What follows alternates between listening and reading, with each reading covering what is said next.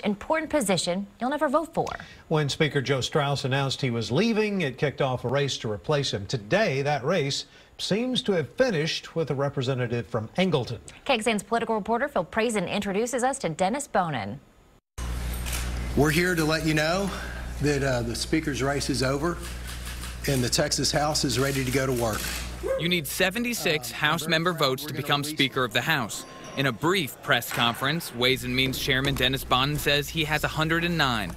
He'll be one of the 3 most powerful men in the state, negotiating directly with Governor Greg Abbott and Lieutenant Governor Dan Patrick. He can be tenacious, he can be irritating, he can be conciliatory, and all at the same time. And so he's a hard negotiator and has earned the respect, I think, of pretty much both sides. Last session, he was a key lieutenant of Speaker of the House Joe Straus. When I asked him what would be the House's top priority, he said changing how the state pays for your public education. When the House stands together, it does great things.